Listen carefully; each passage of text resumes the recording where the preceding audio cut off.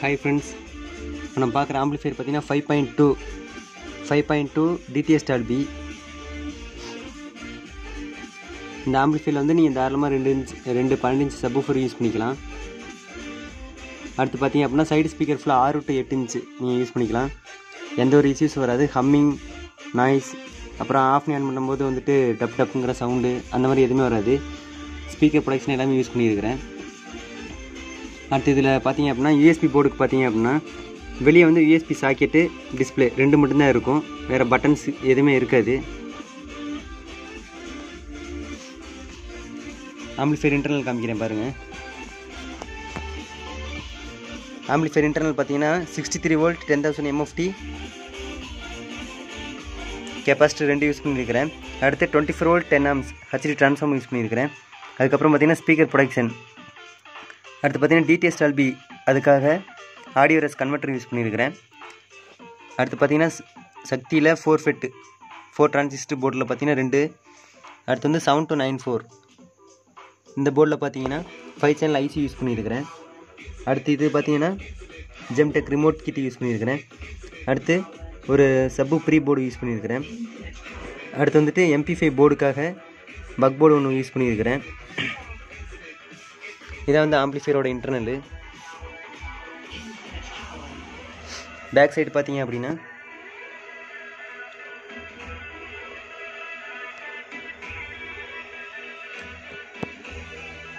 இது வந்து front left right, கீழே இருக்கிற சப்வூஃபர் 2, இது சப்வூஃபர் 1, இது சென்டர், கீழே இருக்கிற சரவுண்ட் லெஃப்ட் ரைட். இது பார்த்தீங்கன்னா கோஆக்சியல், இது வந்து சப் 2.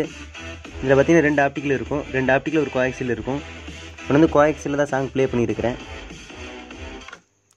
பார்த்தீங்கன்னா நான் கோஆக்சியலில் தான் சாங் ப்ளே பண்ணியிருக்கிறேன்.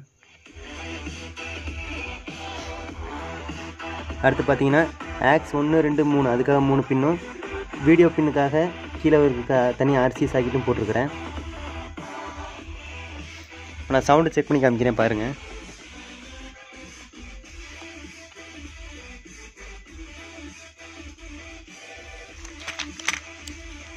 சப்வூஃபர் எஃபெக்ட் வந்து நீங்கள் ஹெட்செட் போட்டுக்கலாம். ஹெட்செட் போட கேட்டால் தனியாக தெரியும். இது வந்து ஃப்ரண்ட் லெஃப்ட் ரைட், இது ஃப்ரண்ட் லெஃப்ட் ரைட்டுக்குரிய ட்ரிபிள்.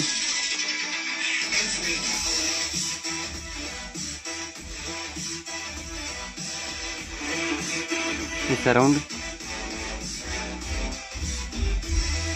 இது சப்வூஃபர்.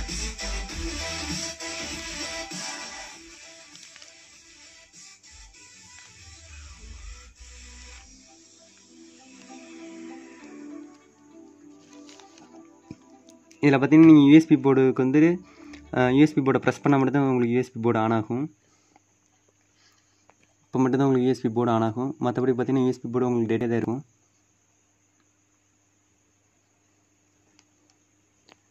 அந்த யூஎஸ்பி போர்டுக்கு நீங்கள் ஒரே ஒரு ரிமோட்டு தான். ரிமோட்டில் பார்த்தீங்கன்னா ஏரோ கீ இருக்கும், அப்பு டவுனு லெஃப்ட் ரைட்டு. அதில் அப் பட்டன் அமுத்தும் போது வந்து சவுண்டு கூடும்,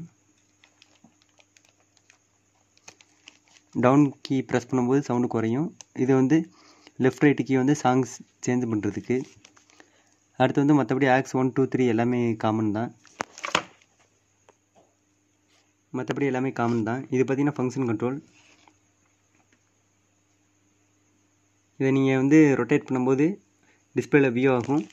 இது வந்து உங்களுக்கு master control, total ஆம்போட master control. இது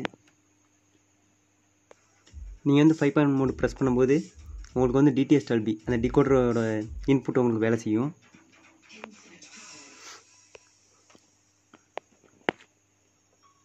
உங்களுக்கு எந்த மாதிரி ஆம்பிளிஃபையர் வேணுமோ, என்ன ப்ரைஸில் ஆம்பிளிஃபையர் வேணுமோ சொல்லுங்கள், தாராளமாக அந்த ப்ரைஸில் பண்ணி தந்துடுறேன். கண்டிப்பாக வந்துட்டு பெஸ்ட்டு குவாலிட்டி தான் இருக்கும்.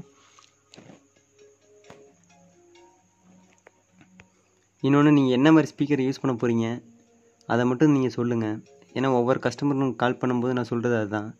நீங்கள் என்ன மாதிரி ஸ்பீக்கர் யூஸ் பண்ண போகிறீங்களோ அதை பொறுத்தாங்க நம்ம அமௌண்ட் சொல்ல முடியும். பேருக்கு படித்தா போதும் அப்படின்னா ஆம்பு பண்ணலாம், எஃபெக்ட்டுக்காகவும் ஆம்பு பண்ணலாம். இன்னொன்று வந்துட்டு நீங்கள் 6 இன்ச்சுக்கு மேலே நீங்கள் யூஸ் பண்ணும்போது உங்களுக்கு வந்து கண்டிப்பாக எஃபெக்ட் இருக்காது. சவுண்டு வந்து அதிகமாக லவுட்னஸ் மட்டும்தான் இருக்கும், கண்டிப்பாக எஃபெக்ட் இருக்காது அப்படின்னு நான் ஒவ்வொரு கஸ்டமர்கிட்ட சொல்கிறேன். இன்னொன்று, ஸ்பீக்கர் ஃபுல்லாக நான் பெருசாக போடுவேன், எனக்கு வந்து அமௌண்ட் கம்மியாக பண்ணி கொடுங்க அப்படின்னு நிறைய பேர் சொல்கிறீங்க. கண்டிப்பாக அதுக்கு வாய்ப்பு இருந்தால் கண்டிப்பாக பண்ணலாங்க. இன்னொன்று நீங்கள் ரெடிமேடில் வாங்குறதுக்கும் அசம்பிளுக்கும் உங்களுக்கு ஏகப்பட்ட வித்தியாசம் வரும். எந்த ஒரு மெக்கானிக்குமே பார்த்தீங்கன்னா டெக்னீஷியனு மெக்கானிக் யாராக இருந்தாலும் அவங்கள்ட்ட நீங்கள் ஒரு டைம் ஆம்ப் வாங்குறீங்க அப்படின்னா அது வந்து அடுத்தடுத்து உங்கள் ஃப்ரெண்ட்ஸ் சர்க்கிளில் இருந்தோ இல்லை வந்துட்டு உங்கள் ரிலேஷனில் இருந்தோ அடுத்து வந்து வாங்கணும் அப்படின்னு ஆசைப்படுவாங்க. அப்படி தரம் இல்லாமல் யாரும் பண்ணித்தர மாட்டாங்க. கண்டிப்பாக நல்லா தரமாக தான் பண்ணி தருவாங்க. அதனால மட்டும்தான் ரேட்டு ஒவ்வொருத்தவங்கள்ட்ட ஒவ்வொரு ரேட்டில் வரும். நம்ம வந்து தரமாக பண்ணணும் அப்படிங்கிறதுக்காக தான் வந்துட்டு நீ என்ன ஸ்பீக்கர் போட போகிறீங்க, என்ன ரேட்டில் வேணும்னு நம்ம கேட்டு பண்ணுறது. அப்படி இல்லை மார்க்கெட்டில் மாதிரியே வந்துட்டு ஈஸியாக பண்ணி கொடுத்துட்டு போயிடுவோம். ஆனால் அப்படி பண்ணுறனால பார்த்தீங்கன்னா ஒரு ப்ராஃபிட்டும் கிடையாது. தேவையில்லாமல் பேர் கெட்ட பேர் ஆகும். அதுதான் என்கிட்ட கால் பண்ணுற எல்லா பேர்த்திட்டும் நான் வந்து இந்த வார்த்தையில் நான் சொல்லிட்டு தான் இருக்கிறேன். என்ன ரீசனாக நீங்கள் வந்துட்டு ஆம்ப்ளிஃபையர் வந்து சவுண்டு வச்சு பார்க்கணும் அப்படிங்கிறதுக்காக தான் வாங்குறீங்க.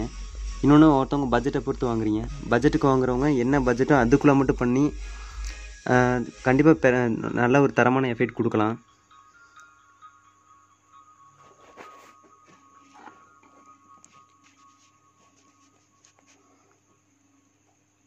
நீங்கள் வந்து கண்டிப்பாக நல்ல ஒரு எஃபெக்ட் விரும்பணும் அப்படின்னா அதுக்கேற்ற மாதிரி ஒரு ஸ்பீக்கர்ஸ் போடணும். ஆம்ப் வந்து ரேட்டு கம்மியாக பண்ணிவிட்டு ஸ்பீக்கரில் நீங்கள் பெரிய பெரிய ஸ்பீக்கர் போட முடியாது. அது மாதிரி பெரிய பெரிய ஆம்ப் வந்து நல்ல ஒரு ரேட்டுக்கு பண்ணிவிட்டு குட்டி குட்டி ஸ்பீக்கர்லாம் போட முடியாது. கரெக்டாக ஈவனாக போட்டால் மட்டும்தான் வந்து உங்களுக்கு ஆம்ப்ளிஃபையரில் வந்து எஃபெக்ட் இருக்கும். அப்படின்னா கண்டிப்பாக இருக்காது. இது வந்து என்கிட்ட கால் பண்ணுற கஸ்டமர்ட்டையும் சரி, என்னோடய இப்போ ஆம்ப் ஆர்டர் கொடுத்துருக்க கஸ்டமர்ட்டையும் சரி கம்பல்சரி இந்த வார்த்தையில் நான் சொல்லிட்டு தான் இருக்கிறேன். என்ன ரீசன் அப்படின்னா ஒரு சிலருக்கு தெரியும், ஒரு சிலருக்கு தெரியாது. நான் வந்து எல்லாத்துட்டையும் சொல்லிட்டு தான் இருக்கேன் இந்த வார்த்தைகளை. அதனால் வந்துட்டு உங்கள் பட்ஜெட் ஃபிக்ஸ் பண்ணிக்கோங்க. என்ன மாதிரி ஸ்பீக்கர்ஸ் யூஸ் பண்ண போகிறீங்க அதை வந்து ஃபிக்ஸ் பண்ணிக்கோங்க. அதை பொறுத்து நீங்கள் ஆம்ப் பண்ணுங்கள். கண்டிப்பாக பெஸ்ட்டு குவாலிட்டி இருக்கும். ஏன்ட்டுன்னு இல்லை, அசம்பிள் வந்து நீங்கள் யார்கிட்ட பண்ணாலும் கண்டிப்பாக அவங்க பெஸ்ட்டாக தான் பண்ணி தருவாங்க. ஆனால் அந்த டெக்னீஷியன்ட்ட வந்து நீங்கள் ஒரு வார்த்தை சொல்லிடுங்க, என்னோடய பட்ஜெட் இவ்வளோ தாங்க, நான் இந்த மாதிரி தாங்க ஸ்பீக்கர் யூஸ் பண்ணுவேன் அப்படின்னு நீங்கள் கண்டிப்பாக ஒவ்வொரு டெக்னீஷியன் சொல்லுங்கள். அப்போ தான் வந்து அந்த டெக்னீஷியன் அதுக்குரிய போர்ட்ஸு அதுக்குரிய டிரான்ஸ்ஃபார்மர் எல்லாம் யூஸ் பண்ணுவாங்க. உங்களுக்கு எந்த ஒரு இஷ்யூஸும் எந்த ஒரு குறையுமே இல்லாமல் அவங்க பெர்ஃபெக்டாக பண்ணி தந்துடுவாங்க. ஒவ்வொருத்தவங்க இதை சொல்ல மாட்டீங்க, சொல்ல விட்டுறீங்க. அதனால் பார்த்தீங்கன்னா அவங்க வந்து என்ன அந்த அமௌண்ட்டுக்கு மட்டும் பண்ணி கொடுத்துருவாங்க. இதுதான் எல்லா இடத்துலையும் காமனாக நடக்கும். என்கிட்டையும் பார்த்தீங்கன்னா நான் கம்பல்சரி கேட்டுருவேன் கஸ்டமர்கிட்ட. என்ன ரீசனாக கேட்காம நம்ம பண்ணி கொடுத்துட்டோம் அப்படின்னா அவங்க அதோட ஸ்பீக்கர் கம்மியாகவோ இல்லை பவர் கூடவோ போட்டாங்கன்னா கம்பல்சரி ஆம்ப்ளிஃபையர் போயிடும், இல்லை ஸ்பீக்கர் போயிடும். அதுக்காக நான் வந்து எல்லா கஸ்டமர்ட்டையும் கேட்டு தான் பண்ணிகிட்ருக்கிறேன்.